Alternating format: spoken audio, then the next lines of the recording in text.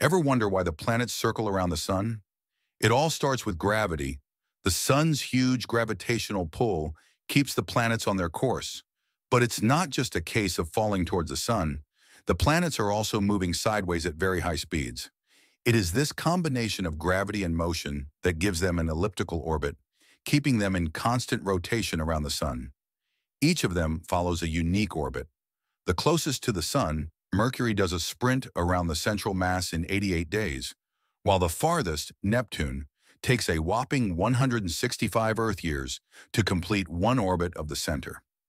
These rotations are not exactly aligned. The orbits slightly differ in tilt, creating this cosmic dance that has been there for more than 4.5 billion years.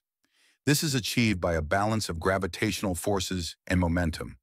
It is a perfect harmony that keeps the planets running in the vastness of space. It reminds one that the universe works like clockwork, with the sun being the middle of our cosmic system,